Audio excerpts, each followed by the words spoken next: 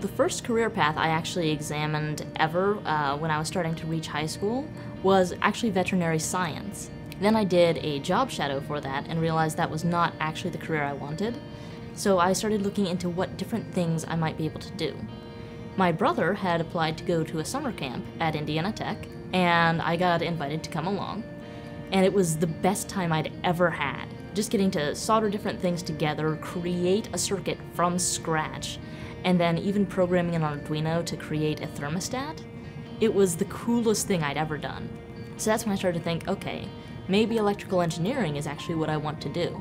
So I started with the Early Start program in Professor Welch's class for engineering, graphics, and design. Even though it's nothing at all related to electrical engineering, I had so much fun with it, and with that class I thought, okay, this is definitely the school for me. So one of the main things that drew me to tech, aside from there was a small class size, and then also the faculty. They were all so welcoming. Everyone on campus I've ever met has been amazingly nice and really, really helpful.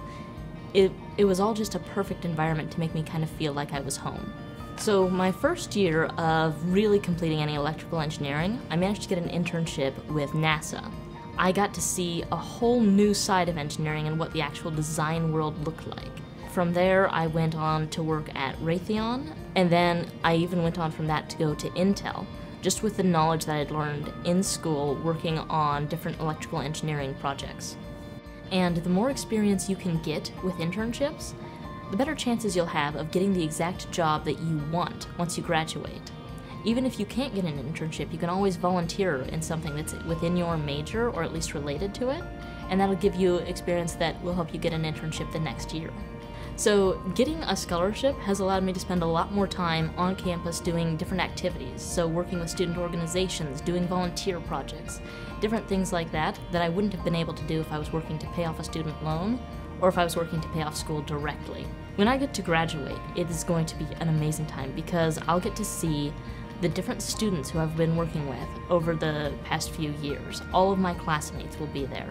All the professors who I've had courses with and who have supported me through my entire academic career.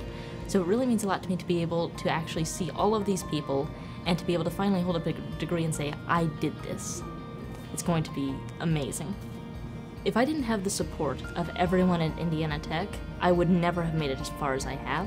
So I would love to thank everyone at Indiana Tech who made it possible for me to get here.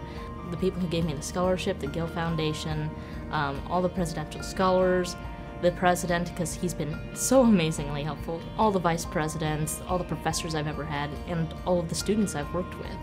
Everyone has combined to make it a truly breathtaking experience at Indiana Tech, and I wouldn't give it up for the world. So thank you to everyone.